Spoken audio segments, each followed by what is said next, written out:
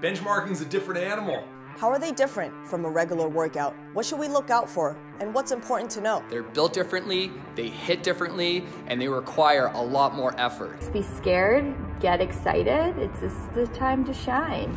The reason why we call it benchmarking is because it's time to prove yourself to yourself. Look at your past scores, see what you did before. We want to use what we've learned in class with regards to pacing.